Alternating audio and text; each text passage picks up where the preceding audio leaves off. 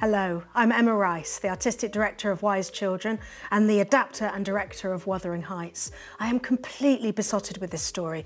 Emily Bronte must have been able to see into the future because it is so relevant. It's about female repression, it's about mental health issues, it's about the refugee crisis. It's really about things that matter now. And this production is full to the brim of passion and music and dance and elemental wildness. It's full of love and it's full of rage, because I've got both at the moment. And I cannot wait to bring it to my friends at Berkeley Rep. See you soon.